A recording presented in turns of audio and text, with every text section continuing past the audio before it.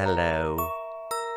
For tonight's grisly tale, I'm going to read you a story from Fearsome Tales for Fiendish Kids.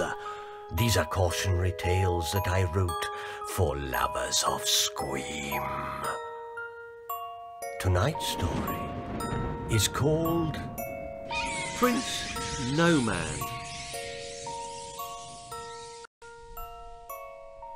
There were no flowers in this desert, where tumbleweed rolled lazily across the parched plains like ghostly tractor wheels, lizards sunbaked in the searing heat, and 3 drops of water made a man rich.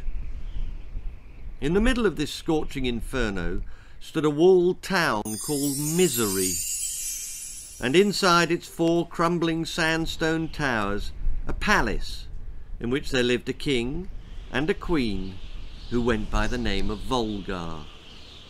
He was old and crumpled like a damp ermine cloak that had lain too long in a trunk in the attic, but she was young and beautiful, and was possessed of sturdy childbearing hips, which was just as well, because the antique king needed a son and heir, sharpish.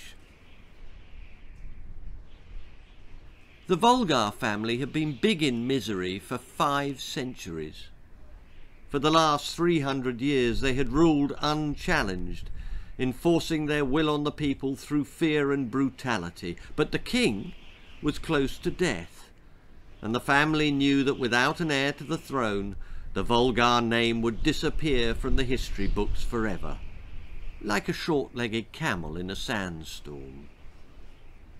And so, on the king's 96th birthday, a bride had been chosen for him by his mustachioed sister, the indomitable Princess Florrie.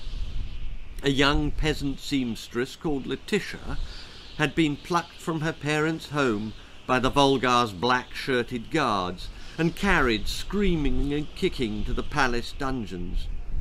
The wedding had taken place that very same day in the palace chapel, and the family had gathered round to bill and coo at the loving couple, the ancient king, drooling in his bath chair, and his fresh-faced bride, manacled to the altar rail by her wrists and ankles. 1 year later, on a bright summer morning, as the sky skimmed with vultures and the desert floor cracked like a jigsaw, Queen Letitia gave birth to a baby boy. The Volgars celebrated their family's salvation for 7 days and 7 nights, until the royal wine cellars ran dry and the banqueting halls groaned to the sound of bursting stomachs and trumpeting snores. Never in the history of the whole universe had the birth of a small prince been so keenly awaited by a family of debauched despots.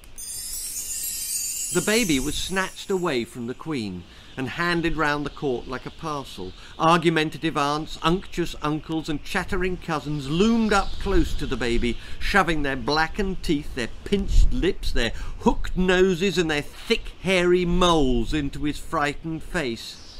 "Oh, isn't he sweet?" squeaked Princess Florrie. "He's got my mouth." "Yes, but he's got my dreamy green eyes," spluttered wine-sodden Uncle Igor.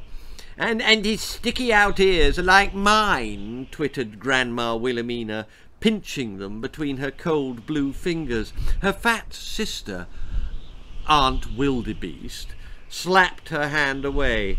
"No, they're not," she squawked. "They're like mine." "Oh, go boil your head," snapped Grandma Wilhelmina. "I saw them first." "Oh, look, he's got my crooked teeth," roared Cousin Theo. "You stupid man," spat Princess Florrie. "Babies don't have teeth." "Well, he's got my pink gums then," sulked Cousin Theo. "And my well-born chin," gushed the Marquis of Boot. "All in all, he's every bit a Volgar." Excuse me," apologised a tiny voice from the far end of the throne room, "but doesn't he look like me?" It was Queen Letitia. "Well, he is my baby, after all."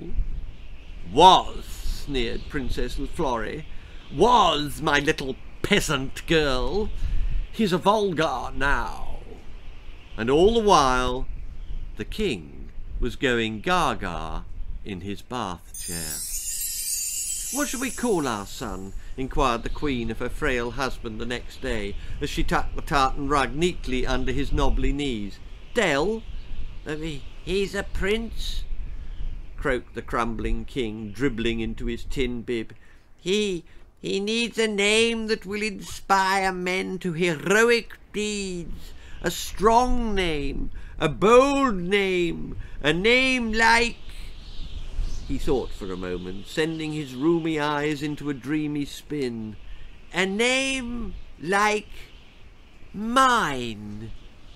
"Norman?" queried the queen, who liked her husband's name even less than she liked her husband. "Norman," coughed the king. "Nothing nobler," the queen protested. "But what about Ronnie or Stan or Elvis? Now Elvis, there's a name." "Norman," reiterated the king, who would not have his decision challenged.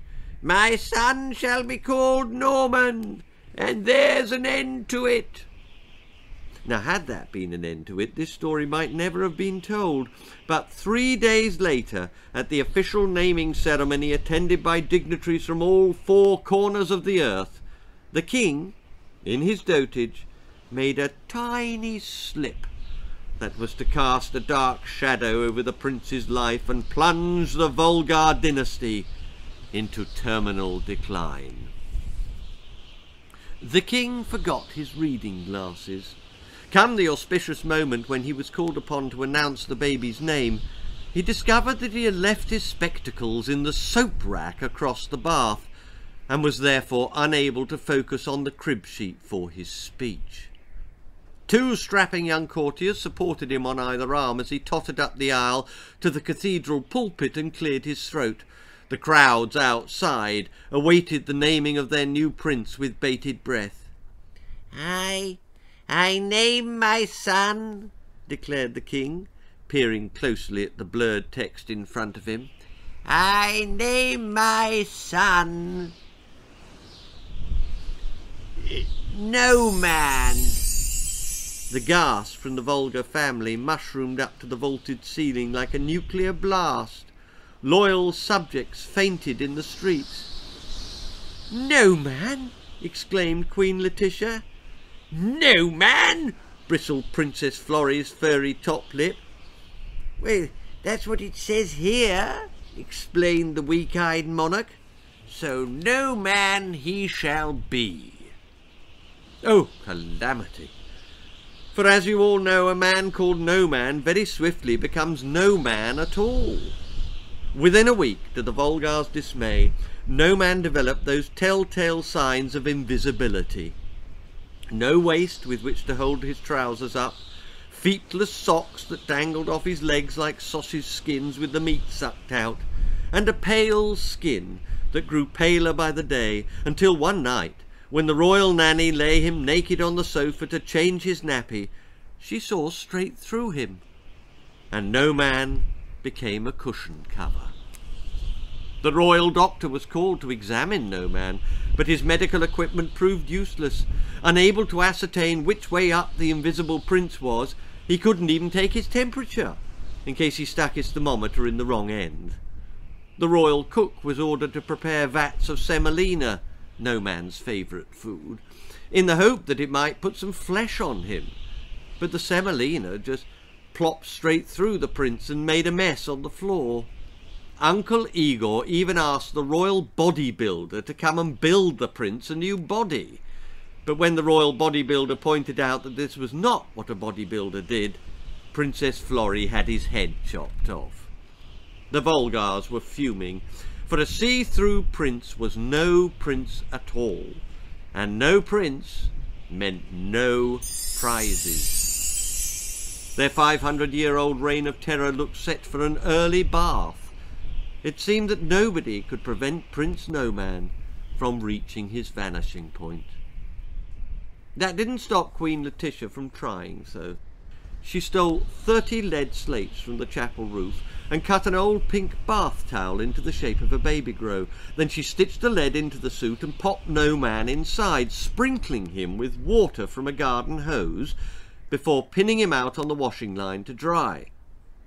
The lead-lined baby grow shrank to a perfect fit and clung to Noman's fleshless body like a magic outer skin, rendering every part of him visible again. Every part of him, that is, except his face. For the Queen had adapted a small balaclava to cover Noman's head, and as we all know, balaclavas have a hole at the front where the wind gets in. Nonetheless, face or no face, Noman's rebulked body was rapturously received by the court, and proved most timely, because the old king took a sudden turn for the worse during his mid-morning coma, and woke up believing he was Florence Nightingale. And as anyone will tell you, a king who is 2 gems short of a crown is about as much use to his country as a plague of frogs. The royal doctor pronounced him a fruitcake and told the Vulgars to find a new monarch. Queen Letitia was summoned to the great Oval Office of Power. "Prince Noman will become king tomorrow morning," barked the whiskery Princess Florrie. The Vulgar family wobbled their fat necks in agreement. But he still has no face," protested Queen Letitia. "What will the people of Misery think when their new king appears on the balcony with, well, nothing between his ears?" "Oh, you're right," conceded Princess Florrie. "Faceless kings are not popular. You'll just have to make him one." "Me?" blurted the Queen. "Make a face? Out of what? I'm not a surgeon, I'm a seamstress." "You have until tomorrow morning," said Princess Florrie, scratching the 5 o'clock shadow underneath her nose, "or I'll have you buried alive in a scorpion's nest." And that, as the people of Misery had learned to their cost, was a promise. That night the palace was as silent as a tomb. A shadowy figure tiptoed through the west wing, flitting in and out of the Vulgar's bedrooms like a ghost. Outside, the moon slipped behind a cloud. The desert was black and still, exhausted by the fierce heat of the day. A light blazed out from a tiny window at the top of the palace's golden tower, like a lighthouse in a storm. It came from the Queen's private sewing room. The door opened and Queen Letitia crept in, carrying her bright red pinking shears in one hand and a bulging brown sack in the other. She sat down next to a sewing basket and by the upright flame of a small white candle threaded a length of pink cotton through the eye of a darning needle. Then, whilst all around her slept the sleep of the dead, she rebuilt Prince Noman's face. Grisly Peace by Grisly Peace. The palace bustled back to life at dawn, as it had done every morning for 300 years.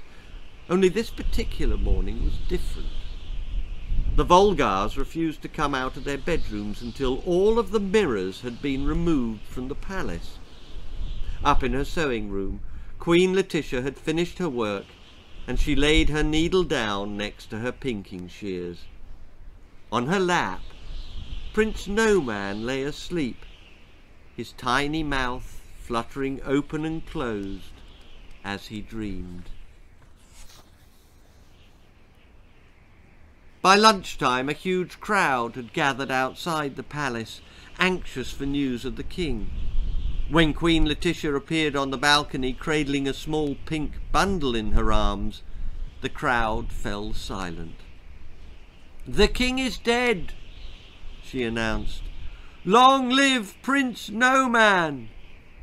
"But Prince Noman is invisible," shouted a spectator boldly. "He can't be king if nobody can see him." "Well, says who?" cried Queen Letitia. "Look for yourselves." As she raised her son above her head, the gasps were heard as far away as Kathmandu. "He has a face," trilled Molly the Mirage Maker. "Isn't he handsome?" "Such a family resemblance," said the snake butcher's wife. He's got Princess Florrie's mouth, God love him. And Uncle Igor's dreamy green eyes, added Pew, the rain collector. His sticky out ears are just like Grandma Wilhelmina's, called the voice of Misery Radio from the back. No, they're not, argued Tom, the camel wash attendant. They look just like Aunt Wildebeest's. For sure, he's got Cousin Theo's pink gums, bellowed Ms. Pellet, the goat squeezer. And the Marquis of Boots' well-born chin, added a small, scruffy boy at the front, tumbling off his bike as the crowd surged forward to hail their new prince. The Queen kissed her baby son on his mustachioed top lip. You know, she smiled, they're right, little Noman. All in all, you really are every bit a vulgar.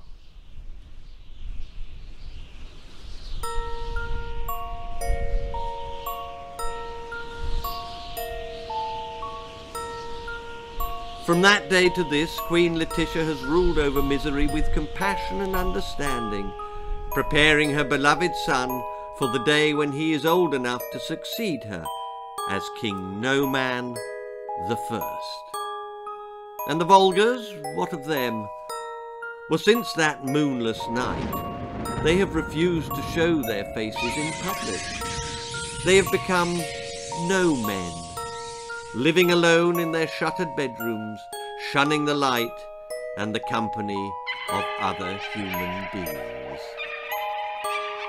If you're still wondering why, I'll tell you a joke that everyone in Misery finds funny. My dog Volgar's got no nose. How does he smell? Well, he can't. I just told you, he's got no nose.